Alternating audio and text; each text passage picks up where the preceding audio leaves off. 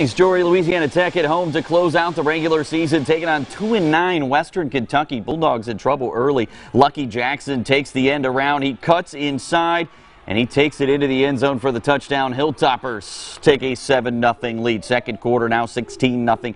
Western Kentucky with a double reverse. Back to the quarterback. Stephen Duncan connects with Myquan Dean. They score on the drive to extend the lead to 23. Bulldogs, though, finally breaking through late in the second. Israel Tucker from 19 yards. He gets the Bulldogs on the board, but Tech unable to overcome that early deficit. They fall 30-15. NBC6's Brad Cisak was at the game and has more from Ruston. Brad?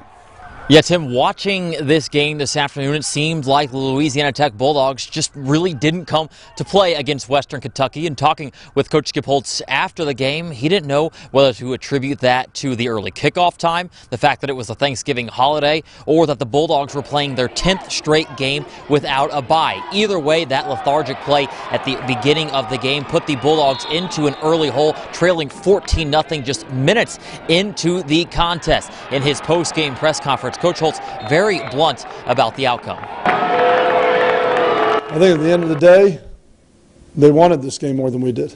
I thought they outplayed us, they outcoached us, they out-executed us. I don't think you can sit and point a finger at any one area, but ultimately at the end of the day, to get this football team ready to go play, that's my job as head football coach.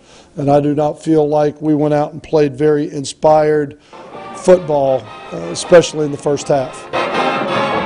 So now the Bulldogs in a state of purgatory. They are going to a bowl game, but we'll have to wait until next Sunday to find out which game they will be playing in and who their opponent will be. Bowl matchups will be officially released on December 2nd. For now, reporting in Ruston at Joe IA Stadium, I'm Brad Cisak, NBC6 Sports.